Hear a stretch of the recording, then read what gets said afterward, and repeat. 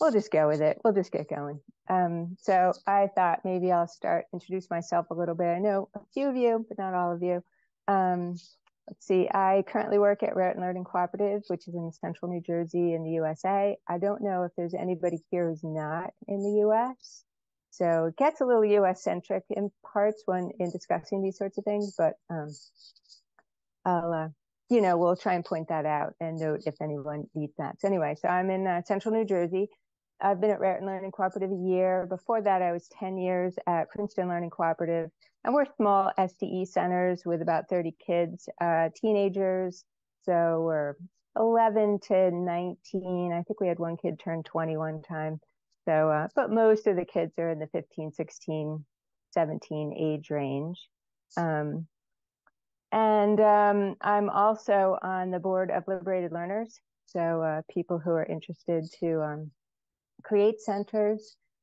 We work with folks to create centers like the ones that we have in our network, these sort of small SDE centers. They're not just for teens, it could be younger kids as well. And before that, before I sort of got involved with all of this, I homeschooled my kids. They're now in their 30s. And so it's part of the homeschooling community in my town since about 2000, and mostly working with sort of the teenagers, the older kids in that time frame as well. So this session was requested, so that's pretty nice. People are interested to talk about sort of like how you can be adults and part of kids' lives as they transition to adulthood. And so there may be people here who have a particular topic in mind, and I really encourage us to, spend time on the things that we want to know the most about. Because I think there's a lot here we could talk about. We could delve pretty deeply into some parts of it. So I encourage you, so I've structured it. I put a little bit of structure around it, to help us move through it. But really, it's quite open-ended, where we could talk about things as you want. So and in terms of introducing ourselves, maybe what we'll do is let's just get started, and I'm going to encourage you all to sort of offer a response to a first question, and maybe in doing that you could introduce yourself as you offer a response.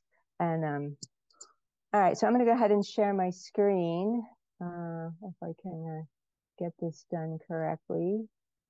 All right. I need to go, let's see, over and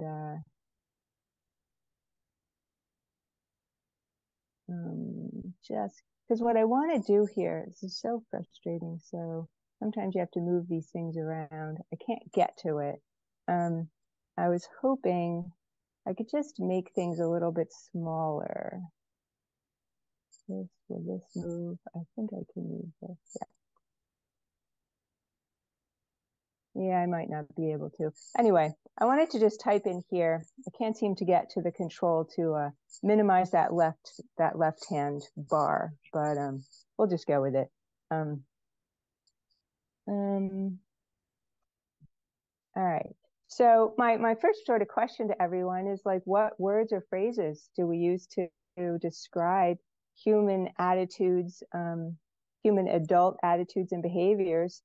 What are we trying to support? So as the adults in the room with young people, where are we headed with things? So I don't know. Turn your mics on and introduce yourself. Tell us some things that you think are important.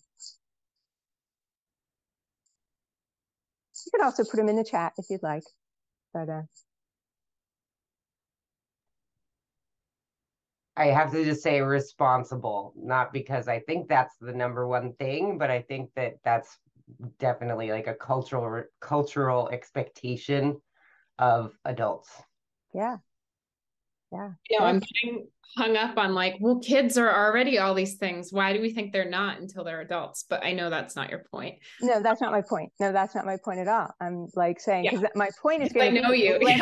Let's do these things now. That is going to be what I say at the end. No, we should be doing these things now. We're not waiting till later, right? We're doing this now. I spoiled the end. I will That's okay. say, unfortunately, financial stability. Yeah. World Yeah. So Yeah, I can't. go ahead. I was gonna say I can't show my screen right now, but that something about like brave and able to handle life. Like there's something about just and it's not resilient, but just like able to handle whatever comes. Yeah. Sort of a inner strength. Yeah. I think the last two can be tied together with this idea of like hyper independence.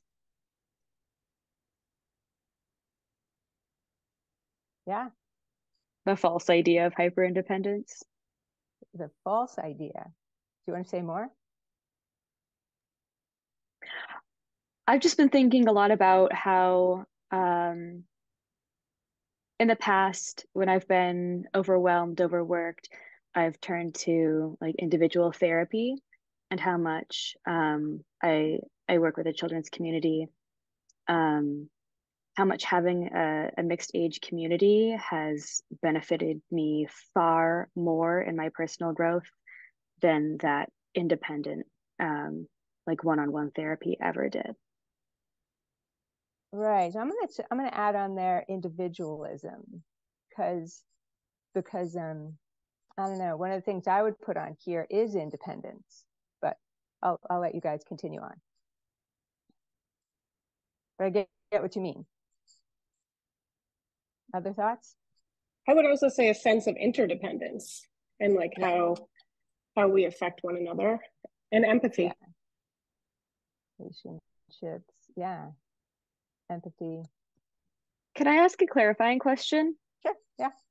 Are we identifying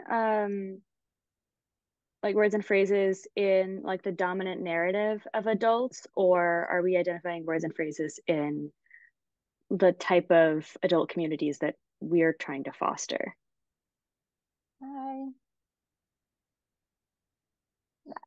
I think you could answer it either way, right? Because what our kids, people who move into adulthood have to live in the world that's there, that exists. But we also, I'm hopeful that we're making steps to have a different kind of world.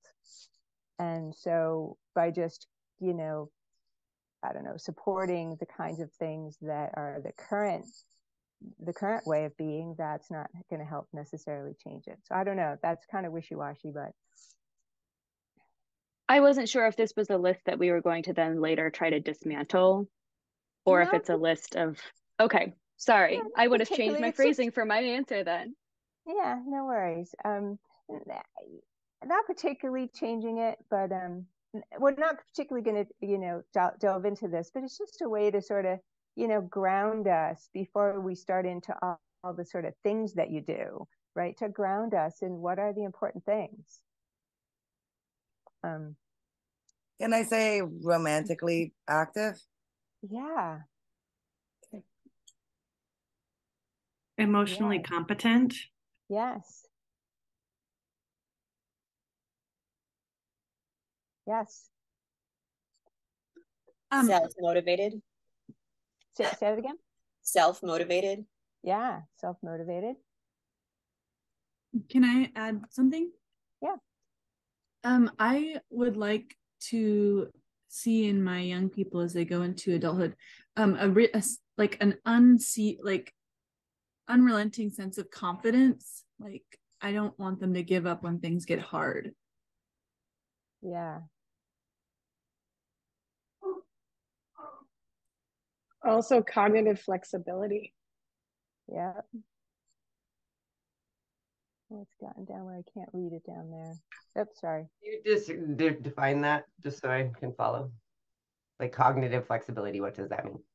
Like being able to adjust in situations you find yourself in mentally, and the way you're perceiving reality. Like there's a sense of flexibility in your response. And I guess also that ties into being responsive rather than reactive. Yeah.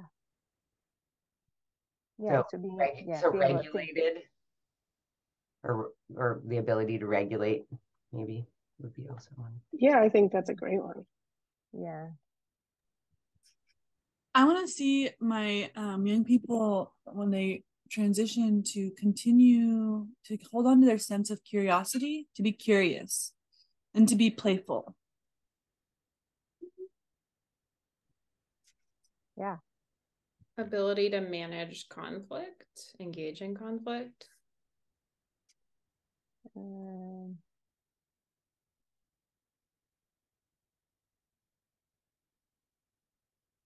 Yeah.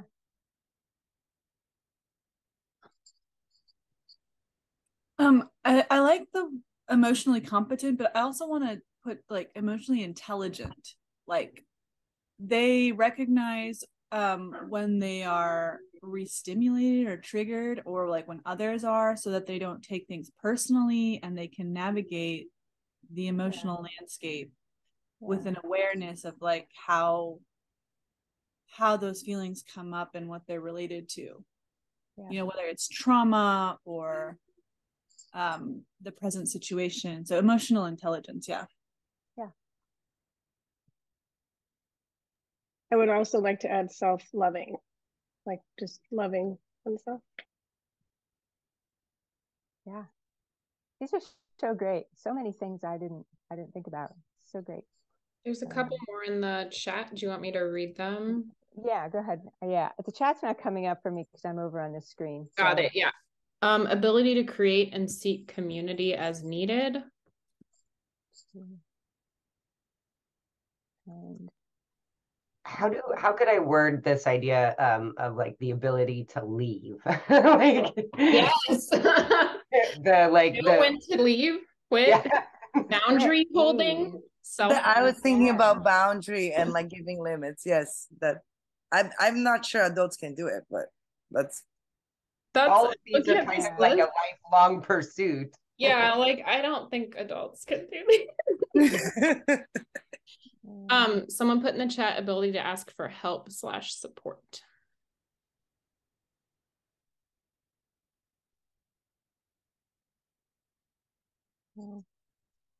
Wow. Support. Boy, managing Zoom is no easy feat here. What goes where? Also creative, like creative, like being able to tap into one's creativity, but also to inspire other people with your own. And like inspiring creativity. Yeah. Well, I think self-empathy comes up for me. Self-empathy and wise choices, like something around, wisdom that's of the body, not just head. The body, not just head. Yeah.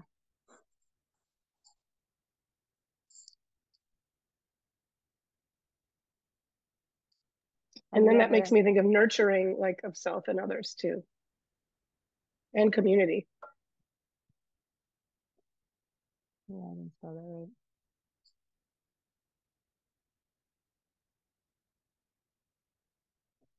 Well, any others? People want to suggest?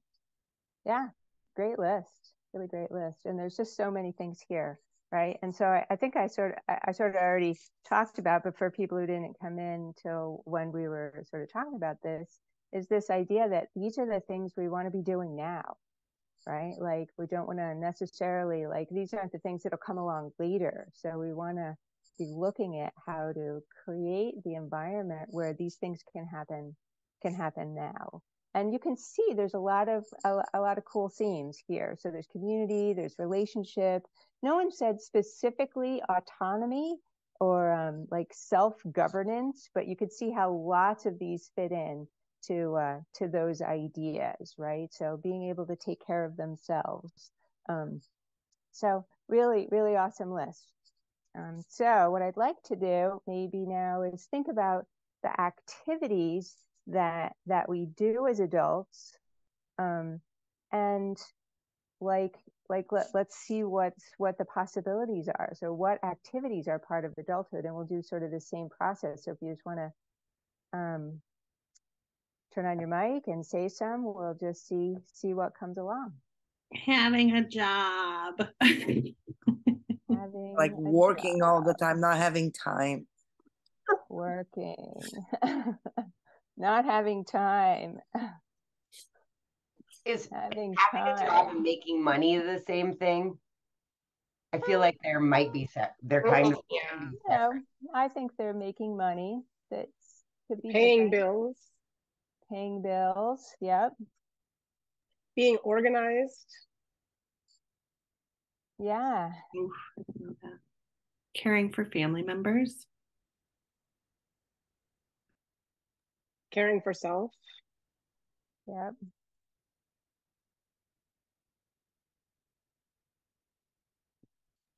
Setting goals. Remembering to play and enjoy life. And also taking like working out, exercise. Yeah. So yeah, working out.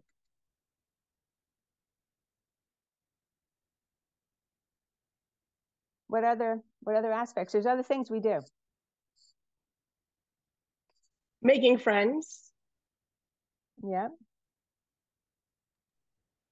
Think about Cooking. activities also. Cooking I don't dinner. mean these are cooking dinner. Yes. Chores, cleaning, laundry, all that crap. Like navigating complex relationships. Yeah, I was thinking about that, like something like working on relationships. Mm-hmm. Yeah. And then I wanted to put another, like something around that, like not just complex relationships, but like navigating crisis. Crisis relationships, crisis situations. Like that's a part of being in it. I'll make it plural, I guess. Also, that makes me think of negotiating, like having negotiations, like being able to negotiate and navigate complex systems in general. Yeah. Yeah, and being an active citizen, you know, whether that's like being involved in the municipality you live in, or just like in your community, caring about more than just yourself, I guess. Yeah.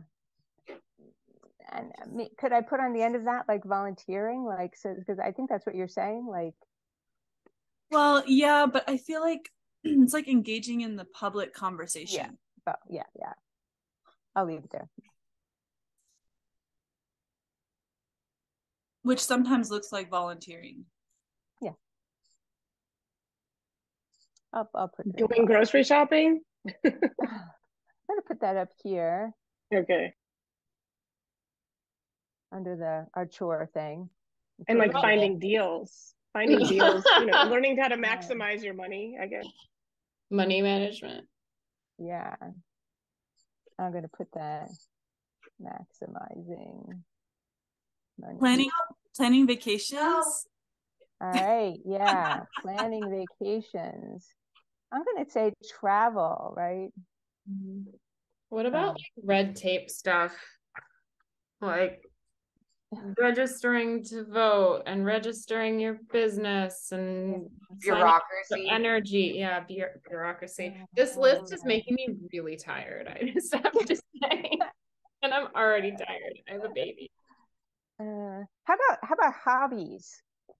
Right? Like, do we all have things that we enjoy? Because there is over here play and enjoy life, but we have spent a lot of time on the hard things, I have to say. But people have hobbies. They have things they just do for themselves. Yes? Just put hobbies. Yeah. Something I actually thought about in my own experience as an adult is I'm at the point where mostly everything I pick up to do, I'm good at it. It wasn't always an experience as a child. Trying new things. Yeah, right? Like, yeah. To studying something or, yeah. Cool. And what about like creating adventures? I don't know. making space for adventure.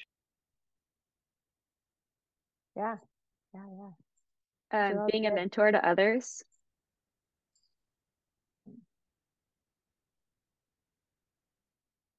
And leading, being a leader.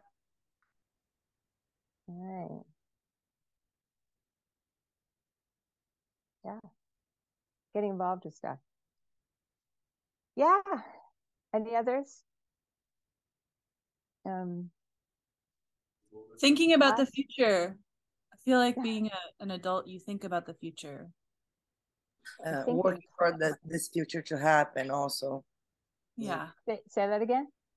Working, like thinking about the future and working for the future to like happen the way, like, I don't know, like working on your and work for it. Yeah. Yeah. Work to make it happen. Did any others come up in the chat? Maybe doing household repairs. Yeah, household repairs, maintaining your house. Being in debt. Sorry. Taking care of debt. What about like spiritual? What about spiritual, like life, relationships? Whatever that means to people. Being involved in spiritual communities or with your own spiritual path. Yeah. Driving teens everywhere. Say that again. Driving teens. Driving. Wait a minute. So it's you drive. No, are they driving or are you driving? We're driving them until they can drive. Yeah, so driving. To their friends and places and right. So the adults need to drive and find a way to get around. Driving and getting around. Yeah, is a big one. Yeah. How about finding a way to find out what you don't know? I guess learning, like continuing to learn. Yeah. And maybe something about like having an identity, showing up in the world as yourself.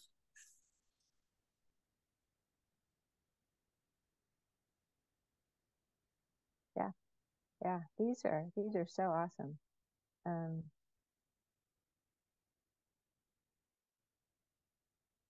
All right. So like it's so interesting. You know what hasn't been mentioned? College.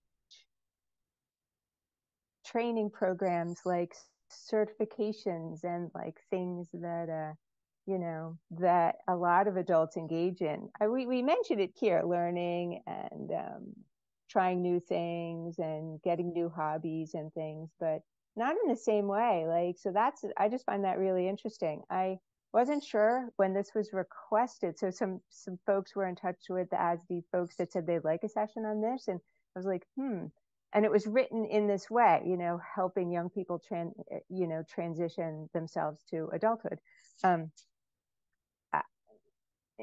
I wondered, well, do they really just want to, do people really just want to learn about like that transition to college, right? But clearly that's not what we're interested in, because look at the like large collection of things, and we get it that's not necessarily the be all end all of anything, and that's pretty cool.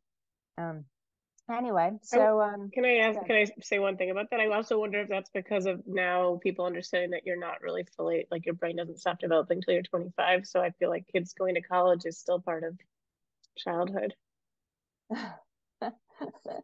maybe, but there's a lot of adults who spend time in college. So so well after they're 25, and I would suggest that that more of us learn things in ways that aren't really college, right? I've learned some like all the stuff I'm doing here with you today, everything, all these topics, all of this, I learned recently, right? PowerPoints and Zoom and all of that, right? So we learn so much all the way through. So college isn't really the only thing. So I don't know, like what should, what do people want to spend time on? I've got some various resources, some ways we could think about things. How do you want to spend the time?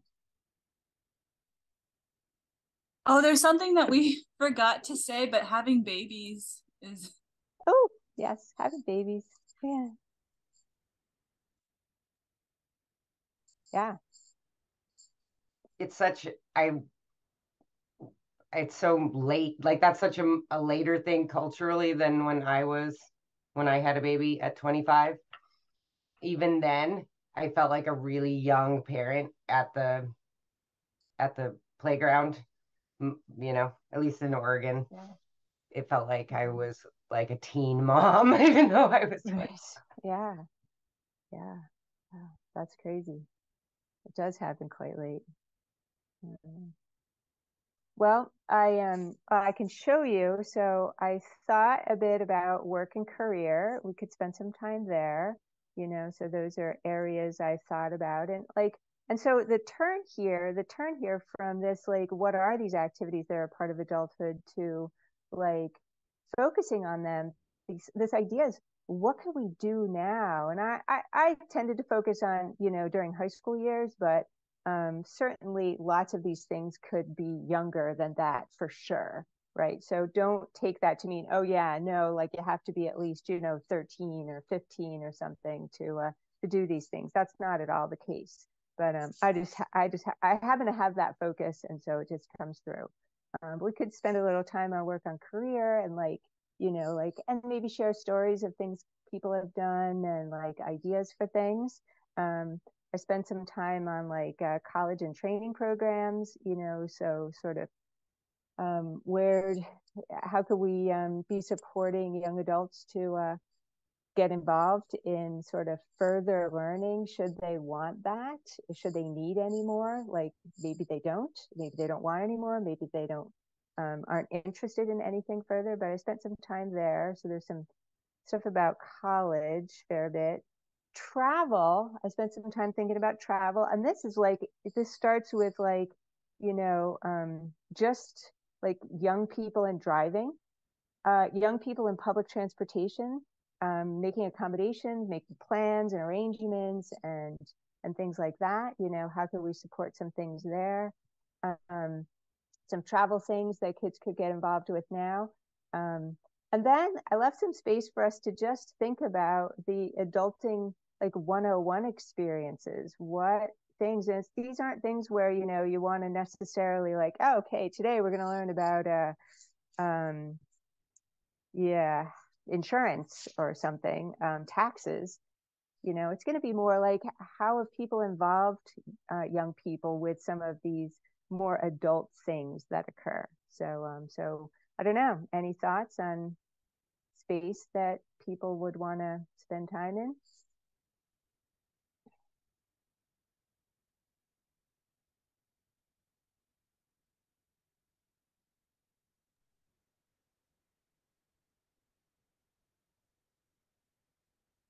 No one's really saying.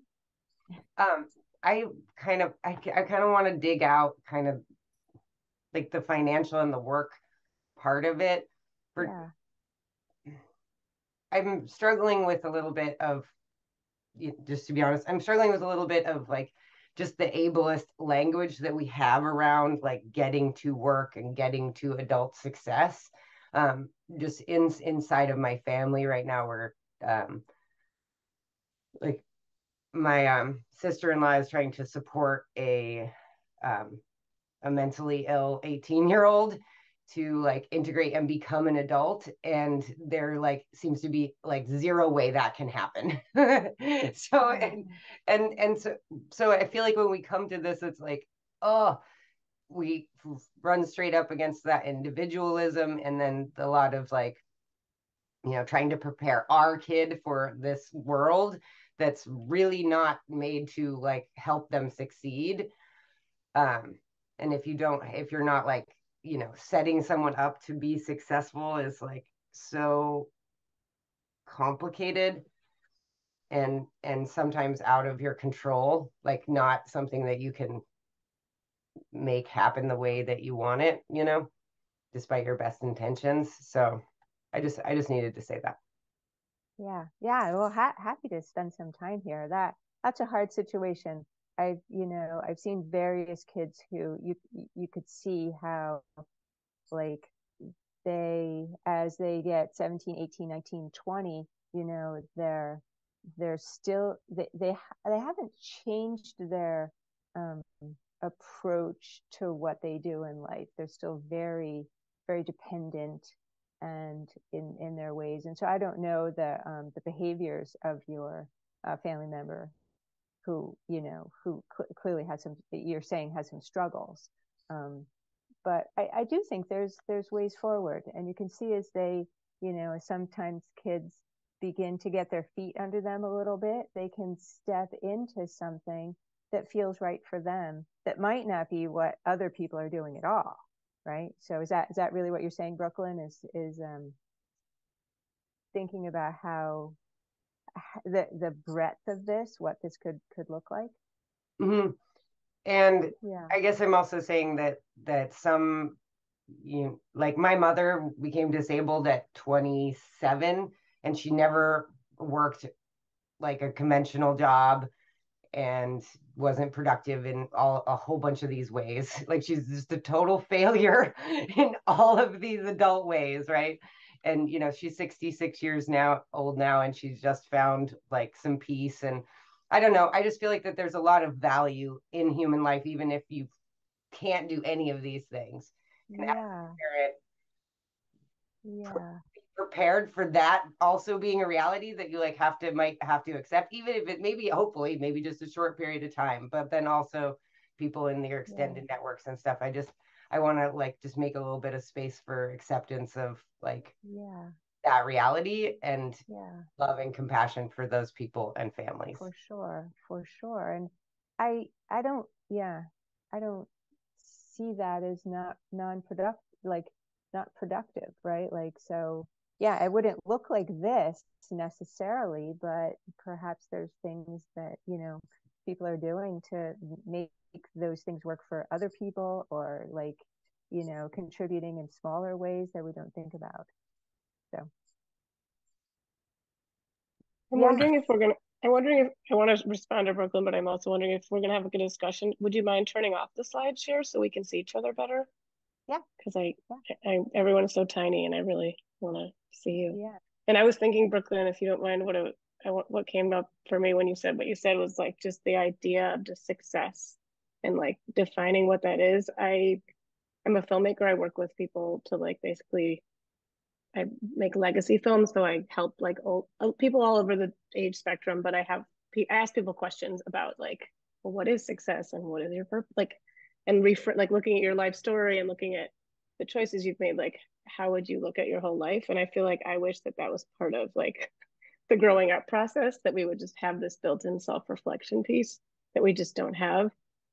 That I think would then help people to like know what they were put here for. Because I love like the structures of how you thought of even this whole session, Alison, is so interesting, because it's so how I think I was like trained to think of, this is like a transition of, there's this way to do things. Not that you're doing that, but like this is how my brain works too. Sure.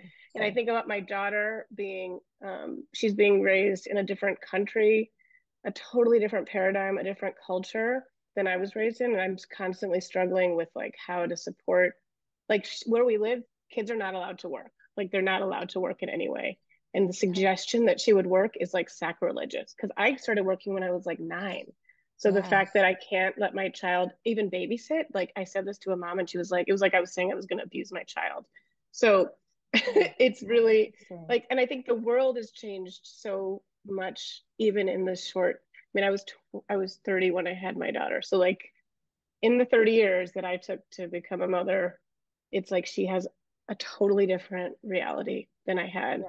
So all the things that I think about that I was raised to do are not the things that I'm preparing her for. So I feel like my interest in this session is like, it's not exactly what Brooklyn was saying, but it's aligned with it, of just like the world, we're so much also more sensitive to difference, to individuality, but also to like the common good in a different way, that I'm like, I just feel so unprepared on some deep level to even grapple. So I wanted to just I wanted to see where the people we're at with this. Yeah, no, I this is great.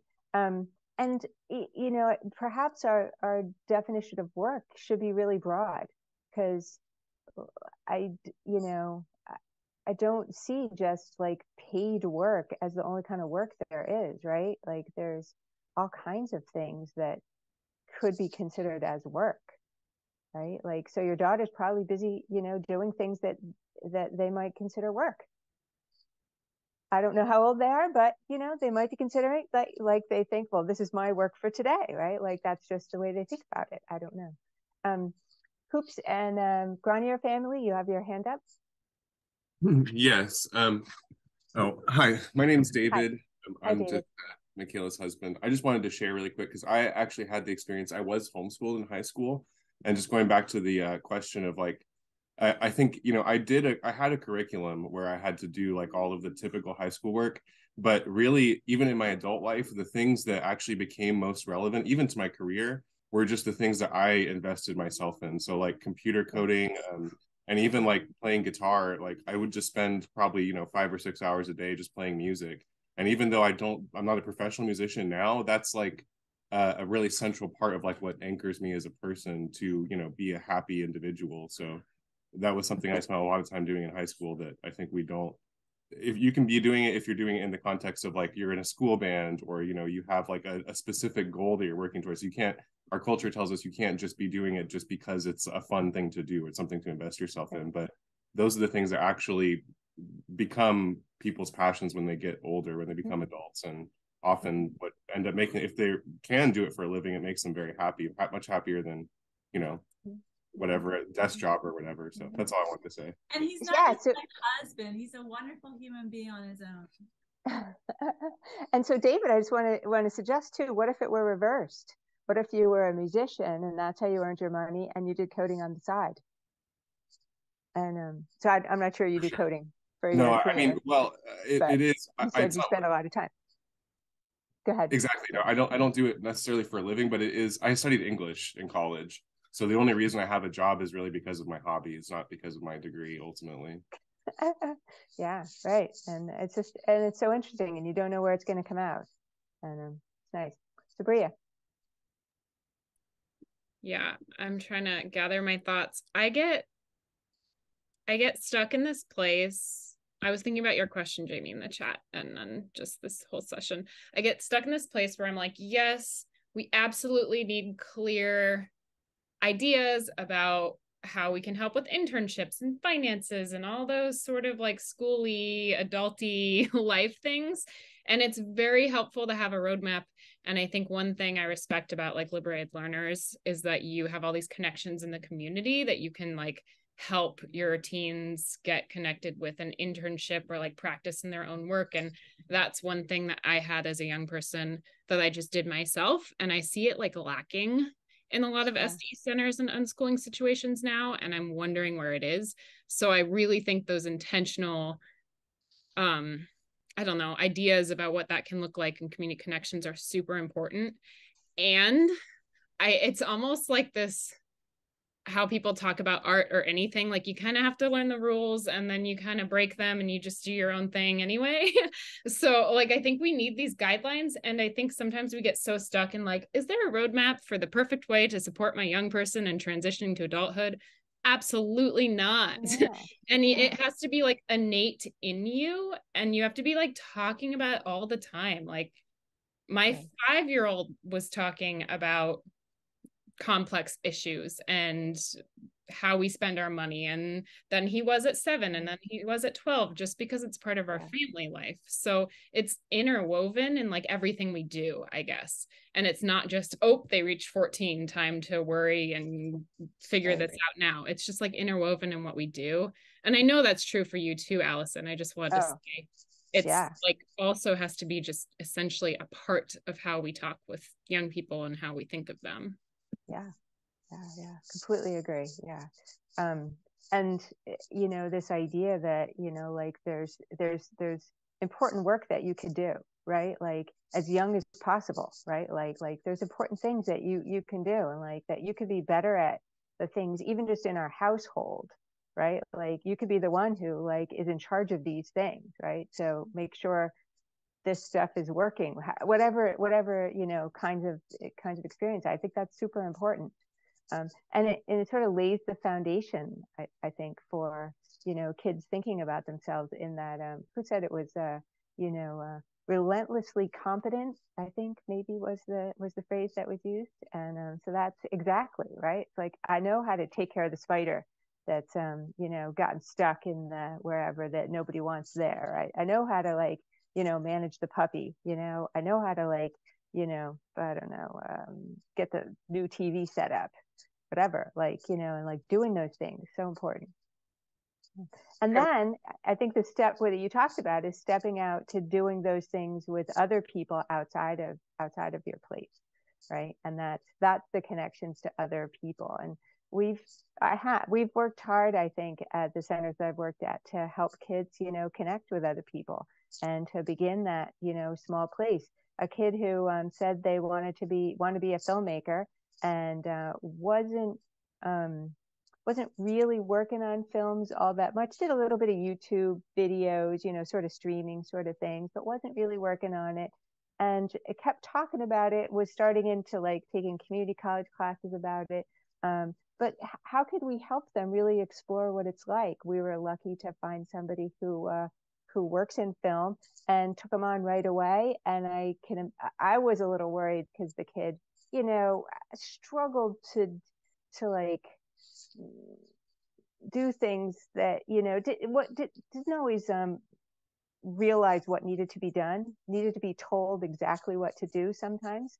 And so they were going to go on these like shoots, and like the person's going to be relying on this kid to like get all the stuff out of the truck and to get it set up and to hook these wires up and all this stuff. And it has worked fabulously, right? The kid really has gotten some direct experience in the things the person loves having the help. And it's been really fabulous.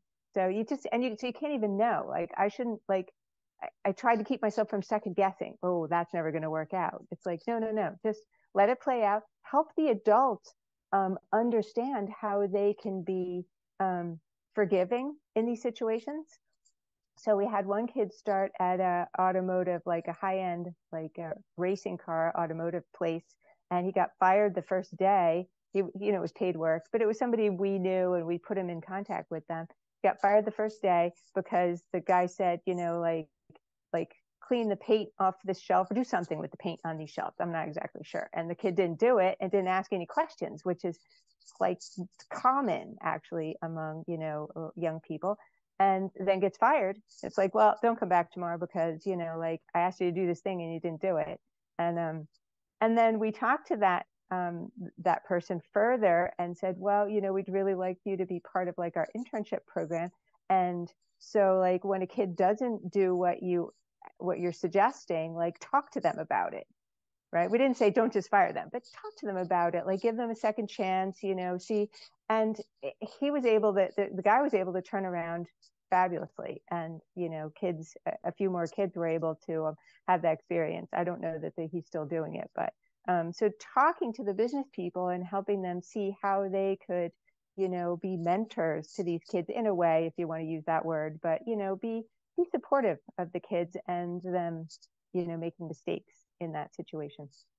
So other questions, Bria, more?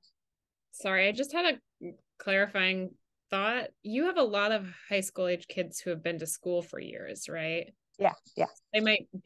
They're probably acting a lot different than people who have been unschooled their whole lives. Yeah. Those people might have those skills already by that age. The homeschoolers, yeah. Yeah. The homeschoolers, that's absolutely true. So the kids so who you come have out of a lot of like real in-depth work with kids who've been schooled for years. Yeah, so kids who have not been in school, they tend to come in and have a lot more competence in lots of places, and can ask questions. Surprisingly, you know, kids who are in school don't ask questions necessarily. Kids who are homeschooled, you know, that's not completely true. I can think of a girl who asks a million questions, but you can see that, you can really see the difference. Kids who come out of school versus kids who've been homeschooled for a long time. Sorry, I don't know how to do the little hand. Yeah, down under. Got it. Can I ask a question? Yes, go ahead. You're here. Go ahead. I wonder about this moment of like, where is the moment where we push them to go and be proactive, and where is the moment, because sometimes teenagers have a very low energy and like have like are like building this thing, and it's taking like they're like into into this like very slow discovery internal. It's all things happening at the same time in your brains. And so when is the time to let this time exist for them to figure out what they are and what they want? And when I have a squad of 13 teenagers, and when it's the time to push them to go and like be proactive in the world, and what like I struggle with that. Yeah. With well, that's the question. Yeah. I tend to err on the side of not pushing, and I tend to ask them if they want me to keep bringing something up. So a girl who's got a job that she hates and says she's gonna find another job. It was I meet with her once a week. So I work in a situation where I have some kids who we call it mentoring, but I meet with them once a week, and it's really a conversation about like where they are, whatever they want to talk about, how things are going, keeping track of what they're doing, so she has a job she hates and she wants to find another job. And like I was bringing up, well, she told me what she was going to do. So I bring up, like, how'd you make out this week? Get that. She's like, no, I didn't do it this week. And that goes on for a little while. And, maybe 2 or 3 weeks in, it's like, do you want me to bring it up or not? Like, it's okay, right? Either way, like, it's what's helpful to you. And she's like, yeah, no, I got it. And then the last time I met with her, she's like, oh yeah, I got going on that. Like I went to Lambertville and I looked around at possible businesses to get a job at, and mostly they were closed, and that was really unfortunate. And blah, blah. We chatted about what happened and such. And then another girl wants me to ask her all the time, like, so yeah, let's keep talking about this. Let's keep talking about it. And it's just like she's making no progress on. She wants to be an actor. She wants experience. I don't know that she would say she wants to be an actor, but she wants experience, being in a play or in a musical or something. And she enjoys that. And she's just making no progress in like making that happen for herself. We have a couple little things that she's doing at our center, and some connections that I pointed out to her. And I just heard that she's working on practicing singing for an audition. And I'd sort of given up. I was just like, not going to happen, right? And now it's happening, and it's happening on her timetable, right? Which is right for her. So I feel like asking them and talking about it. If they want to keep talking about it, it's fine. I'm happy to keep talking about it. If they don't, fine. And and they'll get it going when the time comes. I think the other thing that happens for us is they see other people. So interestingly, we have another girl in our center who just got 2 leading roles, who just was in a production, and she's older than this girl that I was talking about, and she's just gotten 2 leading roles in 2 more productions. And I think that was inspiring for this girl. I don't know. She hasn't told me, but I would guess, right? So when you have these mixed age groups, they see what's happening for other people, and they can sort of get at more gumption to do the thing for themselves. I think that happens. I don't know. Other people have things they would chime in on. Pushing. Well, but isn't it like the age part of the development of this individuating time period that is complicated, especially I feel like for the parents. My daughter's 12 and a half, and is clearly just on her own journey. And I'm trying to be supportive. But I was reading something, and you can totally disagree with this, and maybe you'll tell me a totally different thing, which will help me, because I listened to this book and it was, I feel like, very mainstream in certain ways. And there was some things I was like, I just don't agree with. But it was talking about basically this teen period, almost anything, especially for girls, anything you offer to them, especially from the parent role, is going to be rejected. Like, even if they're thirsty and you're like, hey, do you want some water?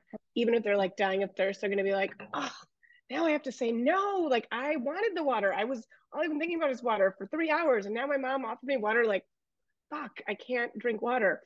So I struggle all the time, because I feel like part of how how I've supported her is noticing a need and being like, here, like, here's this great opportunity, or here's this person who can help you, or here, and like learning to just shut that impulse down is really hard for me, and just be like, whew, that is going to make me cry.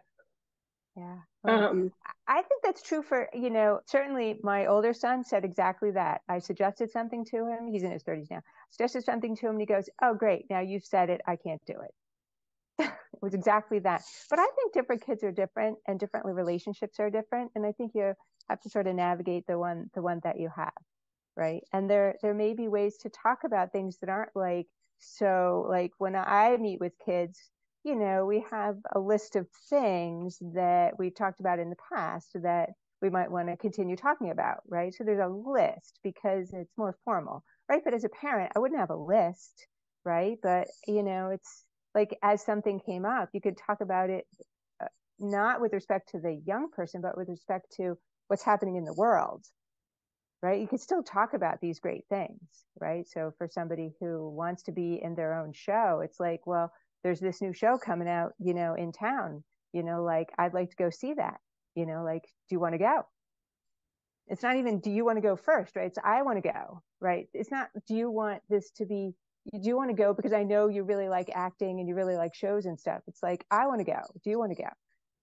Right. And then just finding ways to connect with those things, I think, without, because I completely agree that. Well, because I mean, I'm struggling with and she's also just decided to return to school. So that's like a whole nother thing, which I am supporting.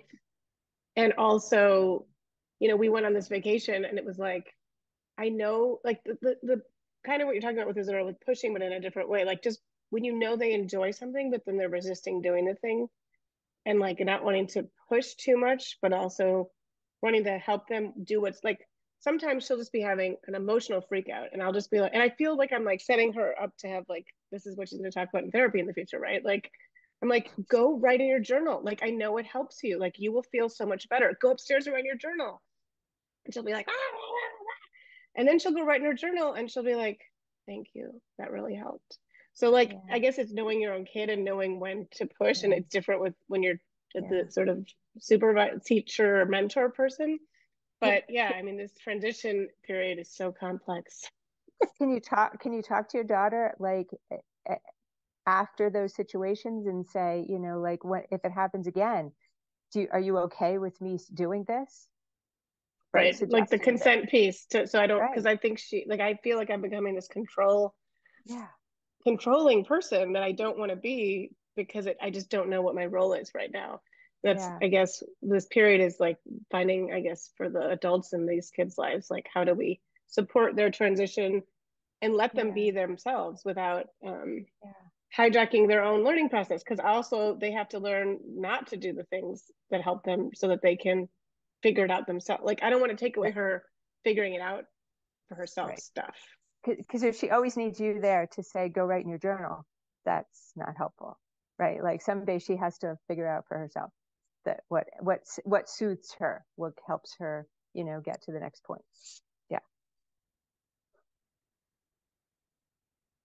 Yeah, good. Brooklyn.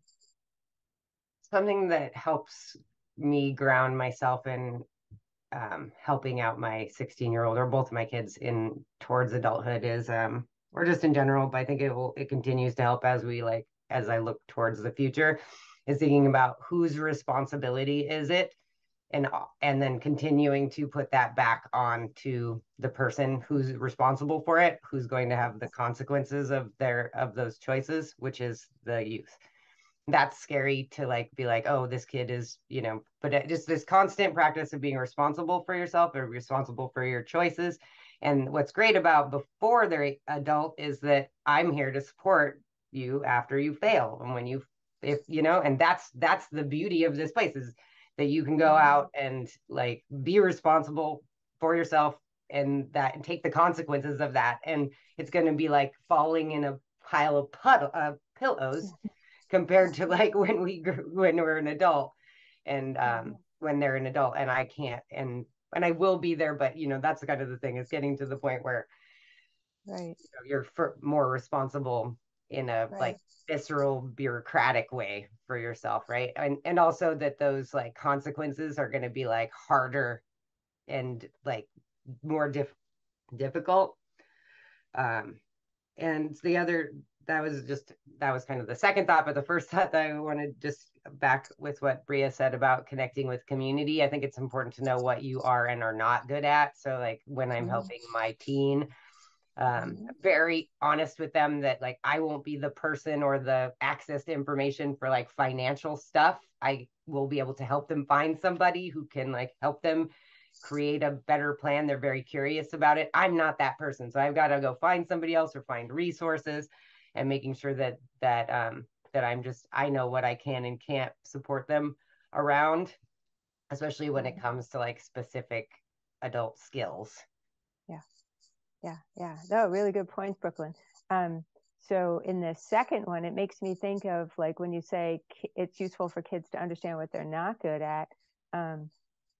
Yeah, and so sometimes kids will, they don't know what sort of like outside work that they might enjoy. They don't know, and they're like, oh, well, I'll get my first job at a restaurant, and they last one day, right? And that's so good, right? Like they don't have to know ahead of time what work it is that would suit them, right? Like it's so good to have that experience and say, or is it just that restaurant that you had a poor experience in, or is it like food prep in that sort of way? It's way too stressful. You didn't realize that it would be like this, right? And so that's I think really useful. And then and then this idea is that when it doesn't work out for them, like they have a person there that they can have a conversation with, right? And that's the sort of like asking for help, right? That gets back to this idea that, it's nice to have adults who can ask for help, or can say, yeah, I could really use a conversation about this thing that's going on in my life. And like, that can be a role that, adults in young people's lives can serve. And it builds this relationship. So when it's your own kids, it builds this relationship for forever, right? So later on, when they have things that now they are the one responsible, and it's not going the way it needs to, they'll feel okay about like having a conversation about it, to help them sort of think through, because it always works. It's so helpful to talk through, like when you've got a really sort of big, complicated, nasty situation. It's often really helpful to just talk through that situation, hear yourself say things, even if it's not the other person who's advising you. It's just useful to have a person to talk with, and that could be really nice when it's your parent. So cool. Thank you, Brooklyn. Sabrina. Yeah, I was just gonna share that we're unable to do like the mentoring stuff in our community just because of the number of people that we have that are youngers and just our staffing. But I've taken the idea of the liberated learners mentoring piece, and I have with my kids, I'll go one-on-one with them. I'll take a journal. I'll offer some question prompts, and otherwise just kind of unpack, and then just keep every 2 weeks going and doing that for an hour, and the frame of it helps me to kind of separate that it's not me as a parent. We go out somewhere, we'll go to a restaurant or something that they pick, a menu that they pick, and so it's been helpful. I just wanted to share that as Ariel was sharing her story a little bit. And yeah, sometimes we're like unpacking the learning community, things that go on, maybe things that bothered them, but they didn't speak up to. So it's just, yeah, that's really it. I wanted to share. Thank you. That's nice, Sabrina. I've often talked with parents about this idea of like connecting with your kids just around having a relationship. And so like going someplace and doing something together, especially if it requires sort of sitting down together, like having a meal together somewhere. It can be just afternoon tea, or like there's just various things that you can do to just sort of enjoy each other in like that conversation space. Can be super helpful. So there's a question here. I'm curious, for kids who are not at a specific learning center and or ones who have returned to traditional schooling, are there any mentors available in the community? I do think so. Yes, I do think so. Certainly, it might just look different, right? So it depends maybe on what you mean. So Ariel, what you mean by mentor? I mean, I'm just wondering, listening to you all, I'm like, I wonder if there's somebody from the SDE community that sort of works one-on-one with kids who are, wanting to learn about adulting but it may not be wanting it from their parents, right? Yeah. Lainey Liberty does a online teen like coming into yourself group, and all the teens who do that group seem to love it. It's my co-facilitator, Miro Siegel, is her son, and they're like lifelong unschoolers and world schoolers. So I can get you that link. Yeah, I think Blake Bowles has run some like that as well. I don't know if he does it in an ongoing way though. Anybody else have people they know that offer that sort of? I also wonder, Ariel, just your community that knows you, knows her, friends that you trust. We kind of have a village, and I've approached my now 13-year-old about, who would she feel comfortable sitting with and doing the thing that I'm doing with her, but once a month, maybe whether it's a extended family or it's friend group. So just like other options may be available in your own village. Yeah, thank you. I mean, it's all, and I don't want to hijack the whole thing, but it's complicated by the fact that we just moved to this country a year ago. So we're in a big transition, and I think ultimately we'll all find our way. But it's the age of it adds to the drama of the whole thing. Yeah, and I don't think it's how we think about. Like I think about the community I live in. There's really no opportunity for young people to spend time with adults in that framework, right? So they could have a job, and work with somebody at a job. They could have a coach. They could have a choir director. They can have these adults in their lives, but it's not the same framework. And I wonder if there's people who have, like you say, Sabrina, have just found it. I can think of a young person I work with who spends a lot of time. This person, she just turned 14, and she spends a lot of time at a shop in her town. I don't even know what the shop sells, but I'm not even sure. But apparently, just spends time with the person there and like helps them out a little bit, but just like sort of chit chats about her life, And I would say that's a really like awesome, positive, like person in her life that can just sort of give her like thoughts. They can have the discussion about what's going on. I don't know what they talk about, but so it's a girl that I mentor, but she has other adults in her life that offer her feedback in some way or opportunity for discussion.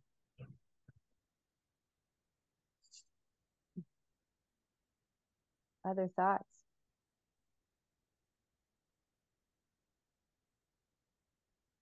I have a son who's 12. He's about to be 13 in a month. And this is my first teenager. And I think one thing we've always been tolerant of my kids having outbursts, me and my partner David. So we're used to meltdowns, and we're like, we just take it in stride because we know that that's part of like the healing process. Once they go through the emotional part, then they can get back to their thinking. And I'm seeing with my 12-year-old that he has a lot of emotional outbursts, and I know there's like a hormonally charged period of time. And I remember my own teenagehood. It was like hard to know that about like I didn't know that about myself at the time, but I know that about my son. And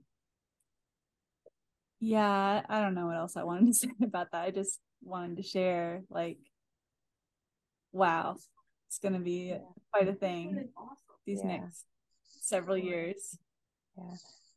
Or not, right? It's hard to know, right? Like, hard to know. Like, he might be getting it all out now, and right. That would be so cool. Yeah. And do you and he talk about them? Absolutely. Yeah. And so, like, and able to process them, and might be coming into a space where has more experiences with other people, and might find that they don't want to have sort of the same sort of outburst they might have had in the comfort of your family. Like, and that'll be interesting too, right? So I was at the library, like working in the stacks or whatever, whatever opportunity or experience that they have. And like, I felt like this, and this is going to happen. And I didn't do it. Right. I did this instead or something. I would like to see that, because I think we have a little community here. Not everybody practices self-directed education, but we still practice like gentle parenting. And but my kids had a huge outburst in front of everybody, and we were able to talk about that. And like, we call it like clienting without permission. Like, you're having your feelings and you're making everybody have to listen to them, and that they didn't necessarily give you permission to do that, where we, as your parents, we do give you permission almost all the time.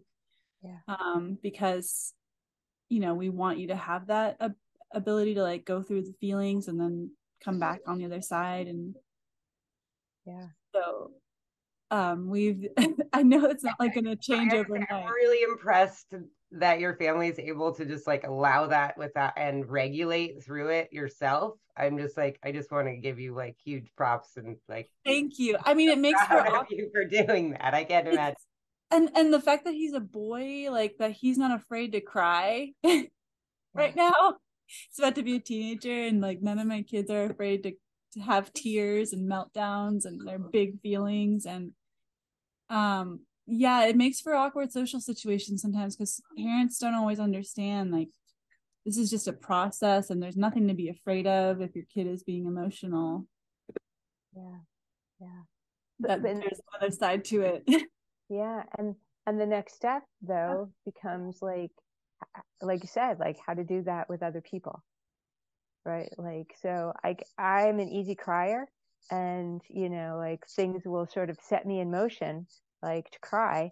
And I tell people around me all the time, I'm an easy crier, it's okay, right? So that's my process, right? So I don't have an outburst, but you could see the emotions just well right up, right? And so kids will say something and I'll be like, it's okay, like I know I'm starting to cry, and I'll just tell them, instead of them seeing it and not knowing what to do about it, just be like, oh, I'm an easy crier, it's okay, right? Like it just means that my emotions are just coming up to the surface, right? And so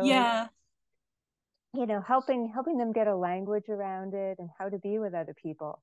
And and anger is a much harder one. We have a boy who had pretty it was a hard situation, was confronted publicly about something that didn't they didn't want to be there in the confrontation, and afterwards got so mad, right? And they did okay in the moment, right? So they didn't do anything violent or had an outburst in the moment. And there was, maybe 10 or 12 kids around, right? And so this is a 17-year-old boy. And so, but afterwards got really, really mad, really, really mad, sent all sorts of very threatening and angry texts to various people. And, did so much damage, and how to, right, did so well in the moment, right? The confrontation was hard and could have probably, that's not the only way to do it, is just to sit there and take it, right? There were other ways that could have happened. They could have stood up and said, I don't want to do this right now. Could you get someone to, be with us so that we could talk about this? Or I don't want to talk about this at all with you, and just left. Or there's other ways to have handled it. But, just, and now we're working with him to understand, the level of to just take responsibility for the hurt that has been, spewed out. And it's going to be a long haul. He's 17, so it's going to take him a while. He's much more likely to, what he would want to say is well, that's in the past, I'm moving forward. And it's right. No, you can't burn, you can't leave a trail of burnt, grass behind you and just move forward, right? No, we need to deal with what's left behind. And yeah, that's a big thing about growing up male too. Is that's one of the only emotions you're allowed, is anger, and it's complicated. There's reasons to be angry, but it's figuring out ways to have your anger that's safe and not destructive. Yes, exactly. That's something that we are all learning right now, every day. Yeah, because he so deserved to be angry. He was humiliated in front of everyone. He so deserved to be angry, but you can't leave a trail of destruction. Yeah, and actually, your whole story is kind of reminding me of some of the traditional ways that Indigenous peoples would sort of ritualize coming into adulthood for young people.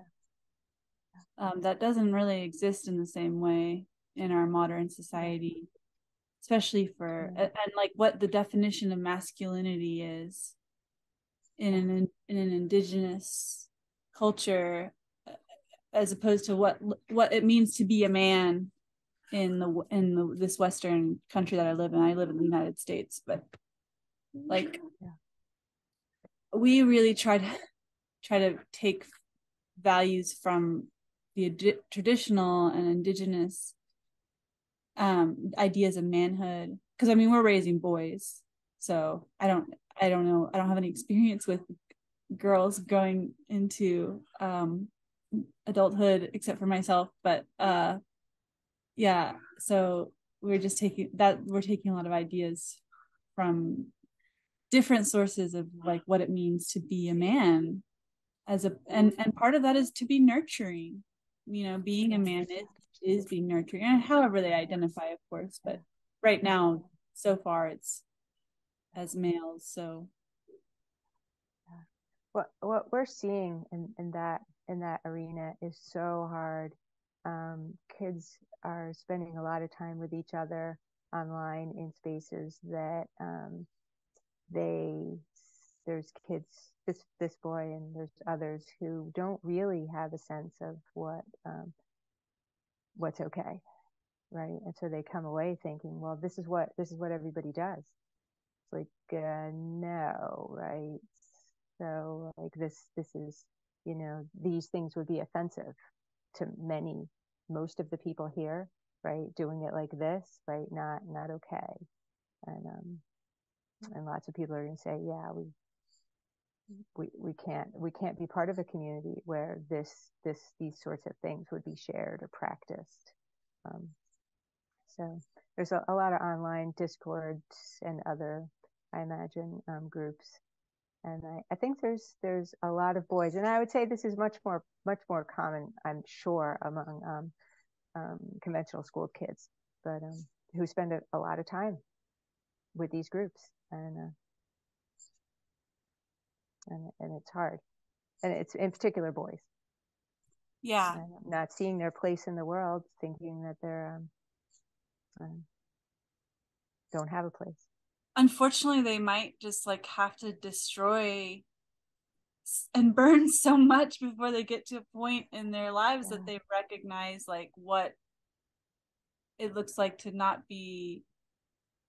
destroy people who you value, but more like destroy like the concepts of toxicity and patriarchy and you know, I mean, and some men never learn that. It's really tough. I'm looking forward to it. Well, teens can be so awesome. I don't know. They get a bad rap. They could be so awesome to spend time with. I don't know. My cup gets filled every day, like with the conversations and the things kids do and how they, just be with me. It's, it's pretty amazing. So I guess since you work with teens and maybe this is something I want to hear from you, but like it doesn't have to look pretty. It doesn't have to look like you're just getting this time in your life that you are doing exactly what you want to do, and like you're really building for your future, and it's a struggle, like, but there can be struggles, and through the struggles come out some of the life experiences that are going to shape you in positive ways. Yeah. So if things go well for the boy I'm just talking about, there's opportunity for him to like, no, things are not going well for him. He's made a mess of things, but we're still there for him. He can't be in the space with other kids physically. But a lot of the kids have blocked him in various ways because he's just been, left such a scorched earth trail. So, but he's meeting with my colleague on hopefully he's met with him once, and they're working on getting another meeting. And right now, the boy will say something like, "Oh no, like set that up with my mom. I don't want to, like I don't want to do it with you." And does that through his mom. So his mom gets in touch with, he's kid 17. Mom gets in touch with my colleague and says, "Well, he wants to do it through me." And we're going to go back around and say, no, it needs to be directly. He needs to want this enough. He needs to want it enough to do it himself. And he has an opportunity here to do something. So no, it doesn't. It looks like there's a kid in the space who paces around and like constantly pacing around. On what day was it? Tuesday, a whole group of kids went to a play. And so there were fewer kids there, in particular, fewer kids than the ones he hangs with, and he paced the whole day. And if I'd asked him, he would have said, "I'm bored." I didn't ask him, right? Like, so it doesn't look good. But when I meet with him, our conversation is often about like, like, how do you handle when you're bored? Like, what do you want? Do you want to be bored? Like, do you want it to be that way, right? When you're bored, like, how do you want it to be? Right. And to hear from him and just engage him with that conversation. We also talk a lot about how he feels better when he has purpose in his life. Right. And so I can see these sparks of like, oh, it was a fabulous weekend because this and this and this. And it's like, oh, those are meaningful to you. I can feel that energy from you. And, like what I notice is that you feel better when you feel connected with other people and you feel like you have relatedness and purpose, which is what Gina Riley's talking about over in that other session. But it's that internal motivation piece, right? And helping him see it in himself so maybe he can make it happen for himself, right? So, and that might happen well after he's done with us, right? So this is his last year with us. I suspect we won't make a ton of progress before the end of the year. I mean, it's not my progress to make for him, but I don't mean to say it that way. But it's just, he feels unhappy. He says that he's unhappy in these moments, and so, like, do you want to make a change for that? Right? I forget where we got off on this, but forget what the motivating point was, but yeah, I guess it was like, does it always look like good? Kids all like worked out, and then okay, so I'll talk about a girl who has it all figured out for herself. Like, she doesn't. It looks like she does, but she doesn't, right? She just doesn't. She just sits there and she goes, I don't want to be this like person who sees myself as like an A+ student. I don't want to be that person. But how do I stop it?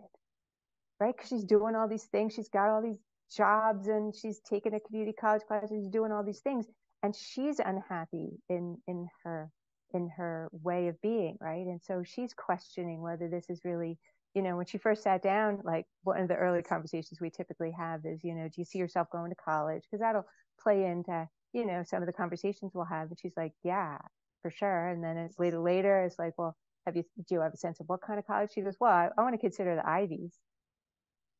And, like she probably saw it on my face. I was like, oh, okay, yeah, they're pretty stressful places. And she came to us and saying, oh, school was way too stressful. Like, I couldn't deal with the stress. And I'm just like, oh, okay. But, she's come around on that very quickly. She's, very quickly she sees that she doesn't want to be part of that community where that's what everybody's about. Everybody else is going to be about like the best SAT score, the best this, like being that A+ student.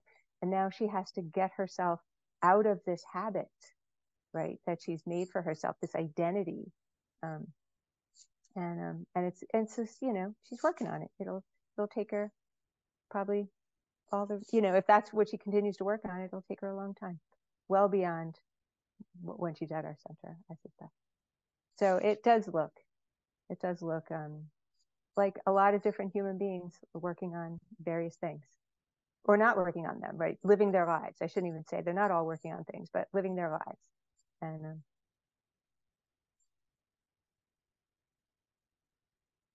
any other? Yeah, sorry, Heidi.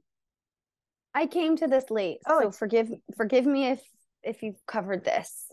But I kind of have a scenario. So I have an 11-year-old boy who literally came out of the womb with a football. Like, he just came into this world like that. And I had this like Waldorf in-home preschool that he went to, and like, you whatever you are, we love you. And he just literally, his first word was ball, and he just loves the NFL and dirt bikes and all this stuff. And as an unschooler, he's 11 now. I mean, all he talks about, and he wants to look at scores, and it's just, but that whole system really does breed a certain, like, they are kind of like advocating for him to be a certain way just by virtue of him being involved in these sports like communities. And the Free to Learn book talks a lot about like pickup games versus organized sports, and how in organized sports you've got like one adult telling all the kids exactly how to move their bodies to score. And so it's been really hard. He's also been a part of this for school for so long. And I feel like I've been influencing him, inviting him to think about things in other ways. But he's just, that's his true nature. And I've read so many sports books with him. Like, I have spent time leaning into his interests. But I'm just wondering if you have any tips or support on how I can kind of balance that for him more, or insight. Yeah, I know. My first thought is something I say a lot to myself still with my kids, and maybe more so now that my kids are in their 30s, is I don't want to have hopes and dreams for my kids. For sure. Right. And so I try hard to just, like, they are who they are. Right. And they get to be who they want to be. And right? And that, but it's a way that we, you know, as a parent, it's a way that we think about our kids. It's like you know, you see something in your kid and you're like, oh, my hope is that they could, you know, develop this skill. I see parents write it all the time on their application, right? My hope is that my child, you know, is going to lean into their artistic and creative side. Mm-hmm. Like, well, yeah, but they're going to do what they're going to do. So you know, like, I think all we can do as parents is be ourselves and like continue to talk about the things that are important to us, right? Like, do what you're doing, right? Like, lean into the things that, you know, your young person is interested in, but also talk about like the downsides of that, right? Like, but not necessarily to them in that way, right? So, but allow them to see the struggles of, you know, the situations that come with that. I don't know. That's probably what you're doing already, though. Yeah. These systems of like that really emphasize masculinity, right? Yeah. And sometimes those are hard, like to write a check for $700 for him to play football, right? And know that I'm like investing in a system that feels uncomfortable to me. I go to every game, I get him to every practice, but like also just have this like gnawing, I wish that he had offsetting influences more. Yeah. Well, you get to say how you participate as a parent, as a person. So you could, you know, I think there were things that I didn't let my kids have any pet snakes, like that, can't do it. Right. And so it's like, I'm not sure I could, you know, support everything that my kids came along and said they were interested in. Right. It's just like, yeah, no, I personally can't do that. Right. And so that's about me. That's not about you. Right. But that's about me. So maybe there's places where you can, you know, have a boundary for yourself. Right. I don't know, Brooklyn, you have some thoughts? Oh, I was just wondering if they were old enough or had enough interest in current events to kind of like follow like other like critical issues around it that weren't necessarily like don't do this or not, but like look at the intricacies around like the NFL's policy around concussions and long-term health results. Yes. Or so like I'm just wondering if there's a way to just like bring more complexity to his interests that might like kind of assuage the fears, not your fears, but just fears in general. And then I just really feel for you as somebody who would also have a really hard time supporting football as a parent. So solidarity. Brooklyn, I love that because yes, the whole like current events, we're just now getting to the place where he can kind of read that level at that level. And there was a guy who just was first draft pick for the NFL this year, and he was on NPR because he like killed 2 people while he was driving, and I was like, read this article. Like this is the kind of culture, and it was. I appreciate you reminding me of that because those are very helpful. And there's some podcasts and things like that that might be like good. Oh, if you have any resources for me, send them my way. I would love them. Okay. Yeah.